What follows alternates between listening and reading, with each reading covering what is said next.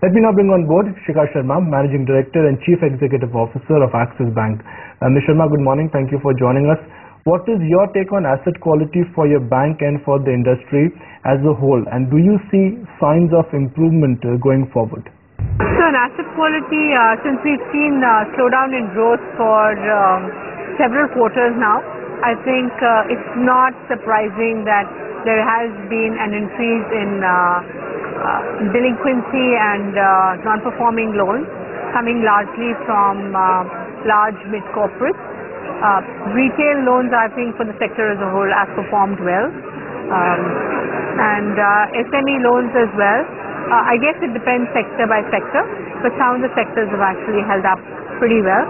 As the economy begins to turn and we see growth come back, and as interest rates come down so that the burden of debt servicing comes down on companies, I think one should assume that credit quality, the worst is behind us, and we should begin to see improvement going forward.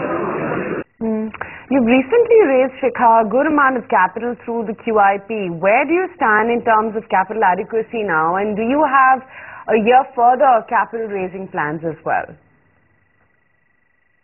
So we last raised capital in 2009, and we had indicated at that point of time that the capital was sized to be able to fund growth for 3 years. Even this time, that's how we've sized the capital. We've sized the capital to be able to fund growth as we see it for the next 3 years. So with the current raise of about $1 billion, our Tier 1 will go to about close to 11.4%. And as I said, that should last us in terms of funding growth for the next 3 years. Shikha, what has been your credit and deposit growth for the first 9 months of this fiscal? And in terms of some guidance, what could be the number for FY14? So I think for industry as a whole, credit growth has been subdued this year. We expect that the year may end anywhere between 15 to 16%. And again, that's a direct result of slowing GDP plus also a subdued investment environment.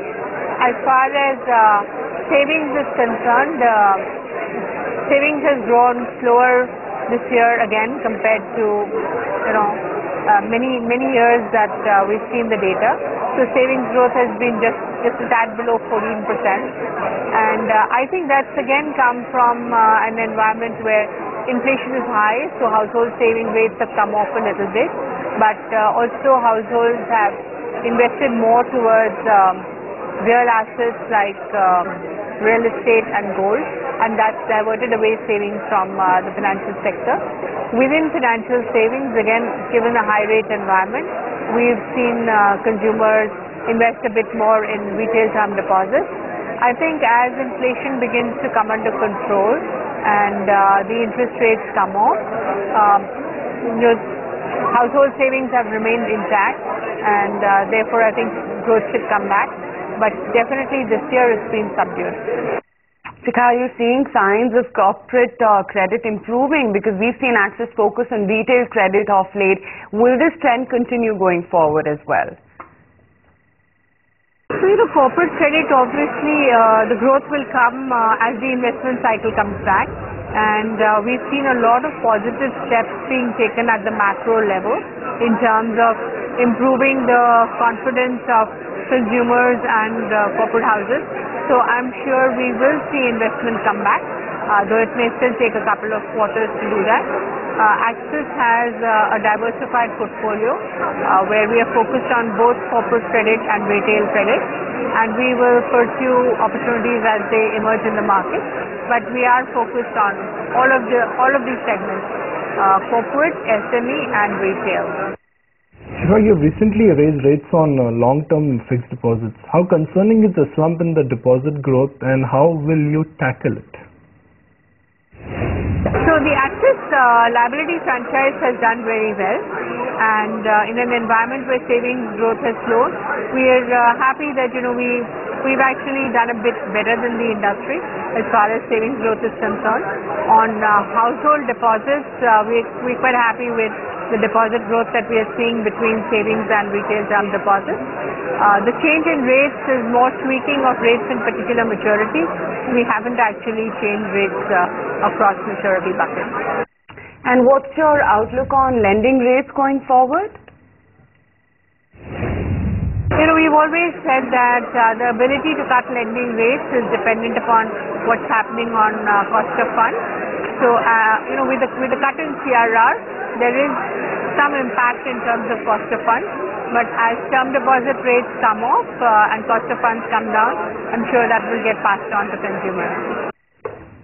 And finally, going to ask you the obvious question, which is, what are your expectations from Budget 2013?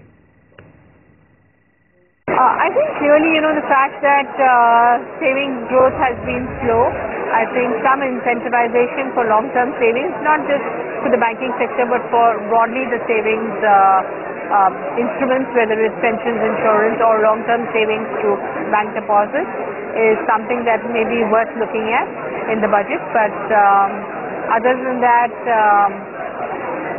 I think what all of us want to see is a budget which is growth and investment oriented and yet brings fiscal consolidation. I know it's a tough ask, but that's what one hopes to see in the budget.